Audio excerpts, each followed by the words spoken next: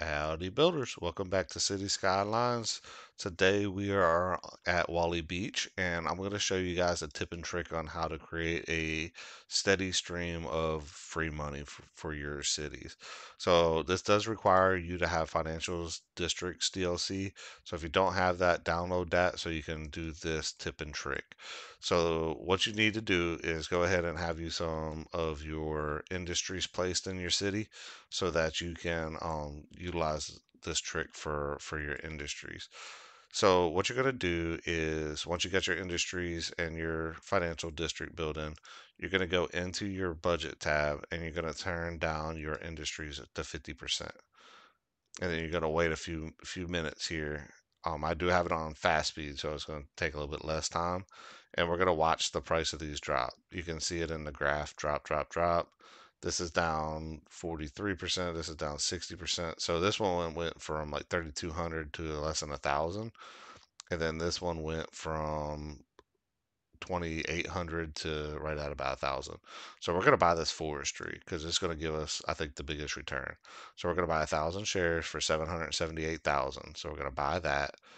And then what we're going to do is we're going to go back into the budget and we're going to raise this all the way back up to 150%.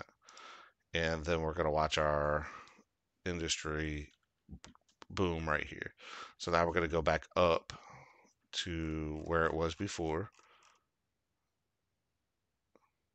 and look at how much value we were able to put back into our bank. So it's not leveled off yet, so we're gonna wait one more round and see what the ticker does for us. All right, so now it's leveled back out for us. So now we can sell this, and we're gonna make 2 million. So off a $778,000 investment, we're gonna cash in for a profit of 2,472,000 or 200 2,260,000. So we're going to sell that, and then you can continue to do this over and over again until you hit that goal that you need. So you're going to go in, you can drop it again, and it's not quite dropped enough yet.